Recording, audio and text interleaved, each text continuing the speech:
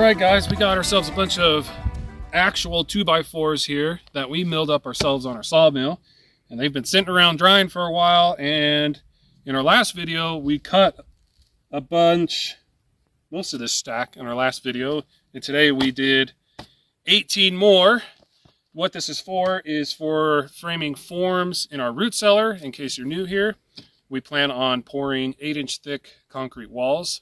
As we were cutting this last amount here, we realized that we're going to be short a few boards because we increased the size of our root cellar just a little bit. I think we made it a foot or so longer and wider. But that's okay. We'll just buy the handful that we need from the store. We don't want to have to wait for wood to dry if we were to sawmill some more. Although I'd rather do it that way. So anyway, we're ready to start framing up some walls. We got a whole stack of these ready. We still got a bunch left over there. Those are for the bottom plate and top plates of the walls. And we already have some OSB that is on the trailer. And with that, we're ready to frame up our forms and get them lowered down into the root cellar.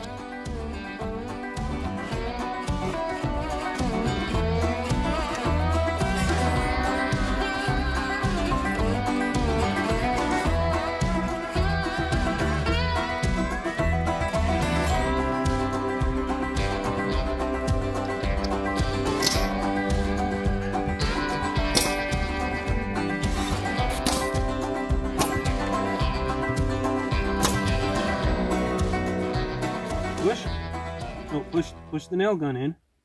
Gotta push it against the board. Okay, pull the trigger. Oh!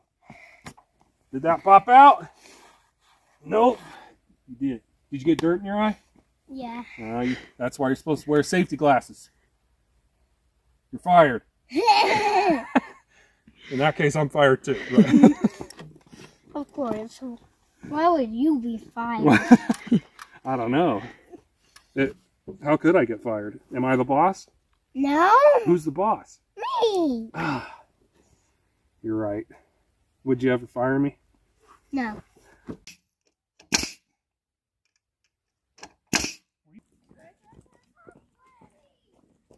All the way over? The spacing on the studs, I have them at 12 inches on center. So they're pretty close. We wanted to do that because we're pouring 8-inch walls. So if you can imagine the pressure that's going to put on the forms and want to push them out and bow and do all sorts of things. So we're trying to be extra careful. And instead of going 24 or even 16 on center, we're going to do 12 inches on center.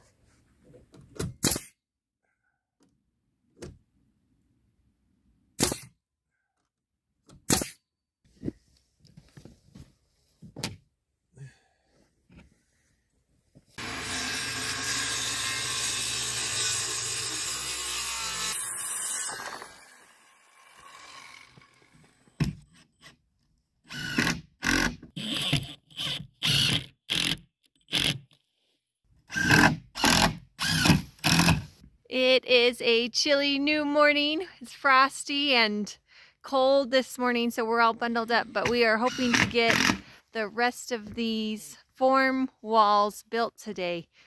Jacob's finishing up our second one, so we got 6 more to go. We'll see if we can get them all done today. Go. Ready? Pull the trigger. This is the trigger? Yep. Ready? Go. Come on. Go.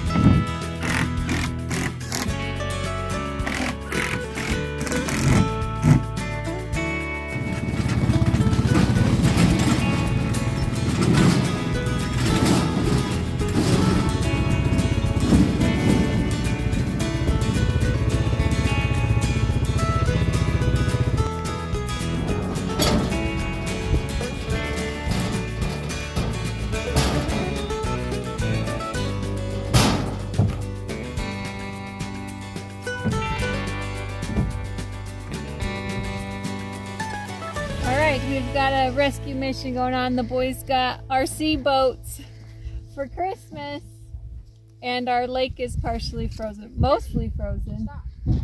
And Ethan put it out there and rode straight onto the ice.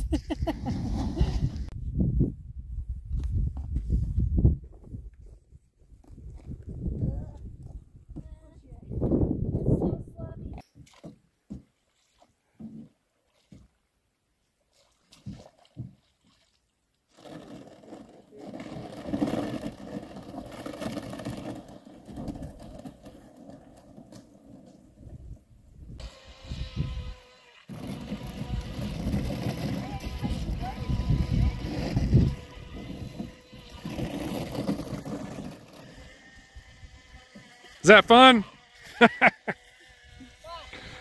You're funny.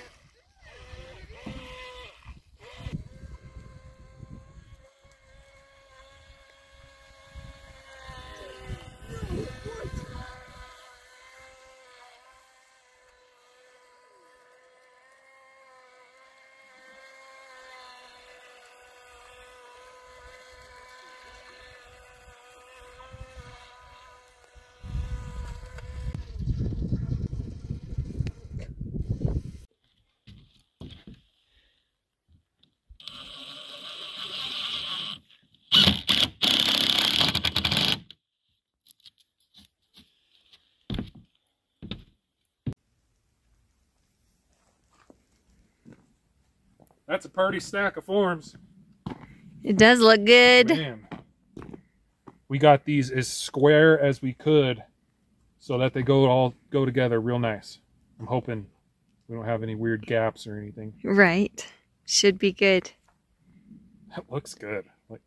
So we told you guys earlier we ended up having to add 3 2x4s to these last 2 from the store, so they're not 2" by 4", but it was so weird going to the store and picking them up. They felt so small after dealing with the ones we milled.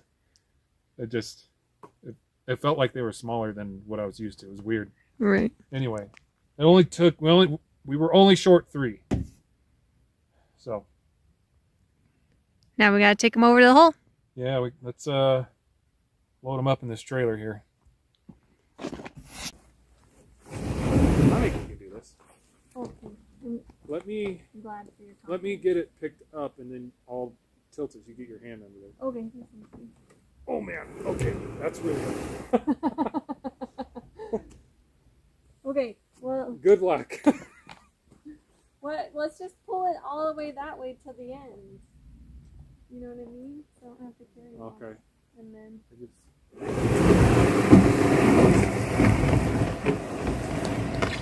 Oh.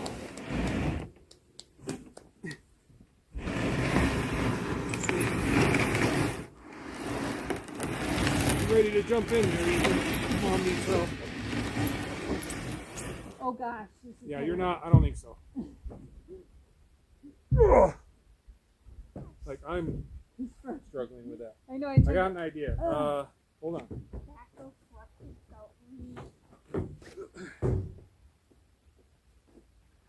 Or at least, maybe we back up the trailer. You want me to slide it? That's what I'm thinking. Slide the bottom in. Get up here. Ride the rail, I guess.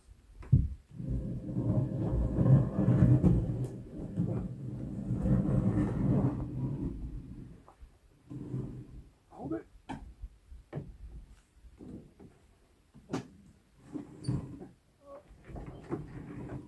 That's good enough. That wasn't too bad. But the next one's farther away. Should we just back up the trailer? Yes, we should. Yeah. Back you up. Yeah.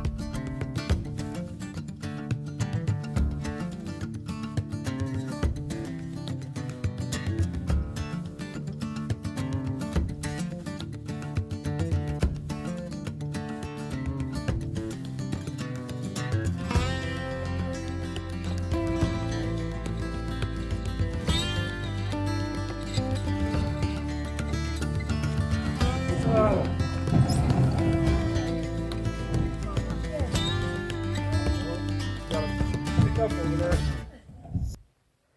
Okay, Logan's corner. There we go. Woo! Push that corner. Alright, goodbye. Thanks, Logan. Alright. We did it! Yay! Go team.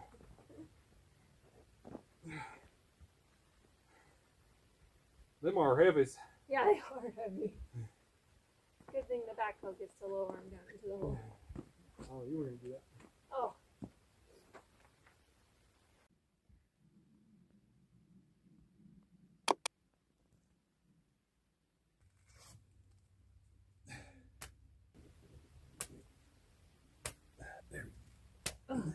There it is. That's the. This is the inside. Yep. Does it feel small?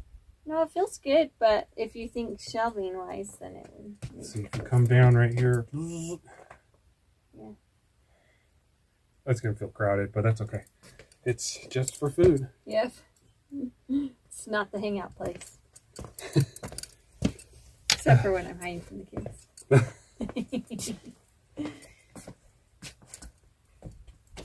How's our rebar spacing? I'll have to put all my good snacks down here so Eli doesn't know. Now that we have our forms all built, we had our string line set up and dropped the plumb bob down so we could make our marks down on the slab. And we ran their chalk line so we know where to set those forms. So we're bringing those forms over now and we're gonna get them set down in the hole.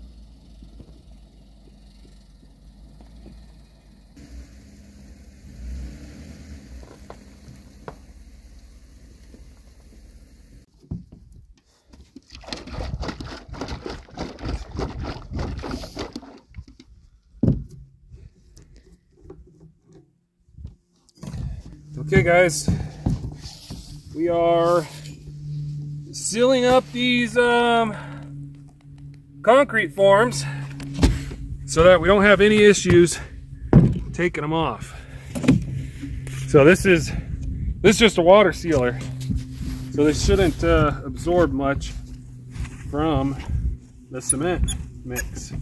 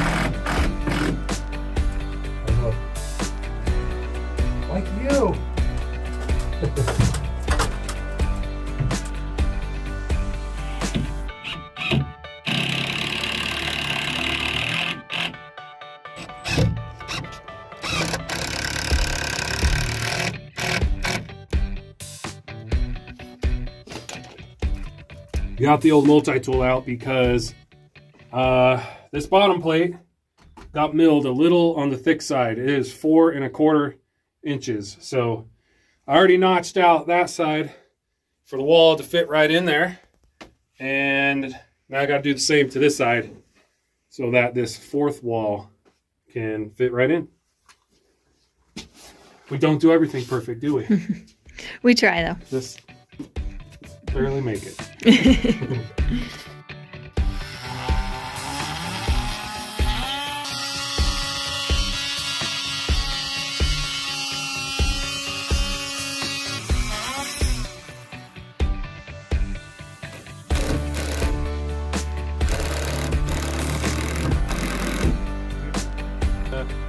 Drop the 4th wall. What do you say? Yeah, let's do it.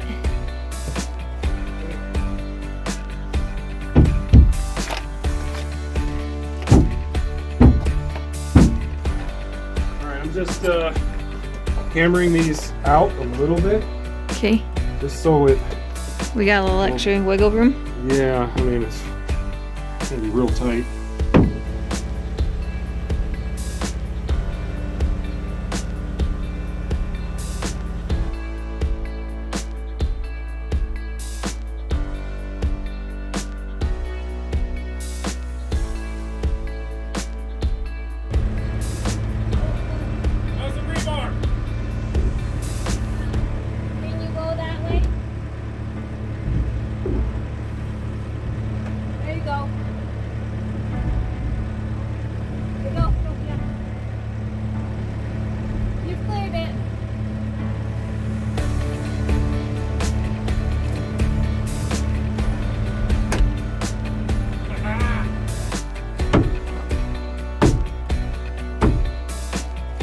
On top of it, or? Yeah.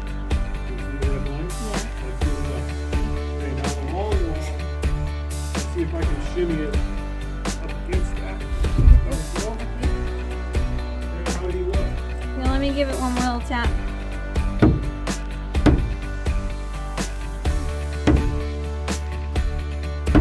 There we go. Okay.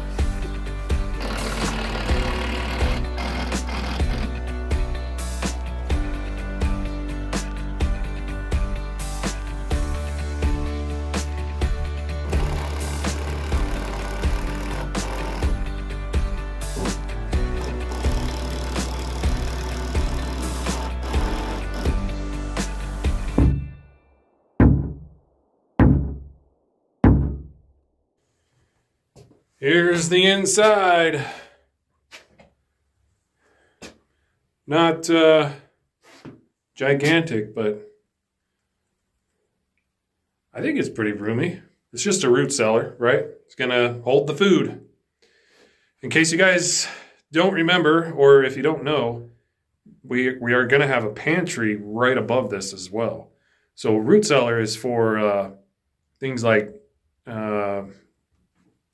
what do you call them? Potatoes, carrots, canned stuff. I mean, we could put a lot of stuff down here because the temperature is supposed to stay nice and low and consistent throughout the year.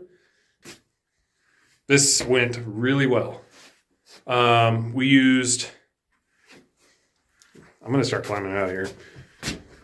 We used, for these walls, we used a ratchet strap that was rated for over 300 or 3,000 pounds, and we used a tow strap, and who knows what that was rated for, a lot, and they worked out great.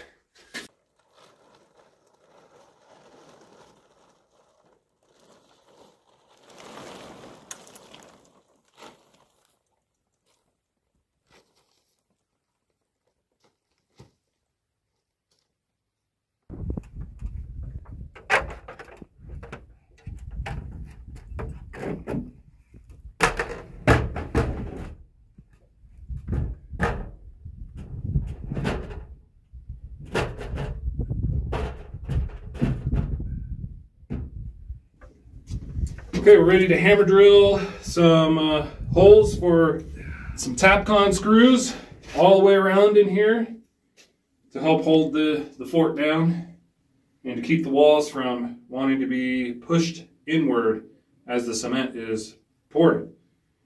So we got a lot of holes to drill.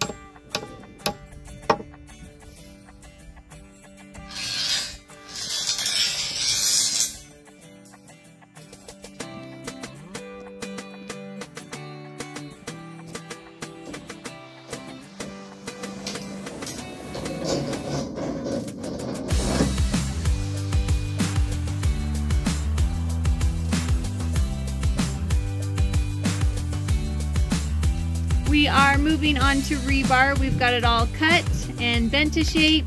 So we're just putting it around this inner former walls before we put the outer walls up. So we're doing a grid pattern of 2 foot by 2 foot and just gonna make our way around.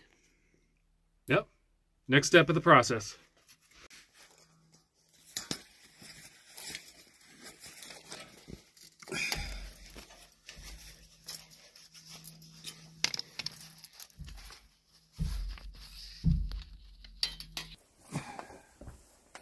One, two, three. One, two,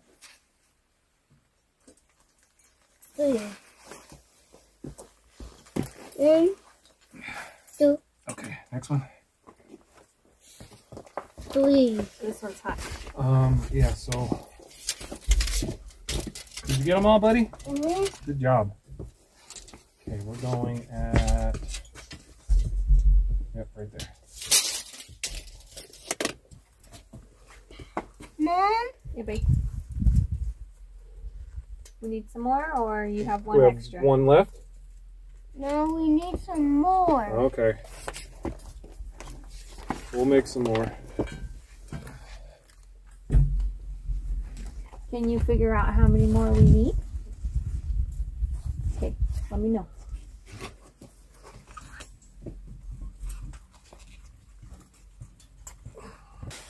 Three, 6, 9, 12.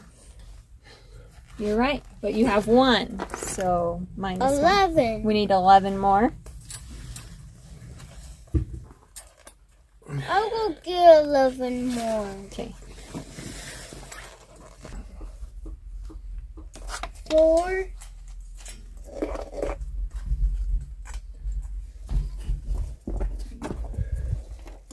5.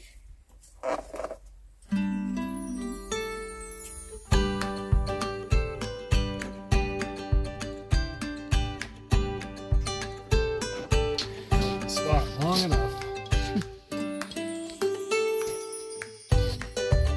Oh yeah, it's long enough. Good job. Why, thank you.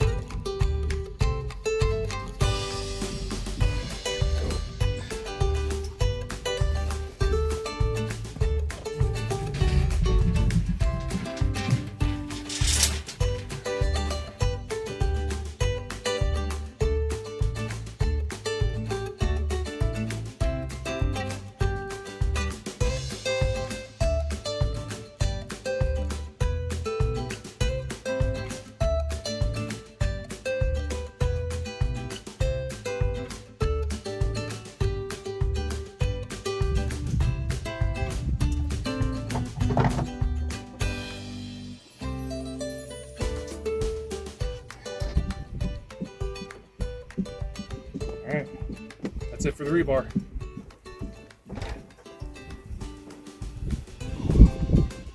That's a lot of rebar. It looks so good though. It's like we're building a cage for something. Or if you ask Eli, it's a jail. It's a jail. Pretty cool though. Yep. Almost looks like we know what we're doing, eh? Yeah.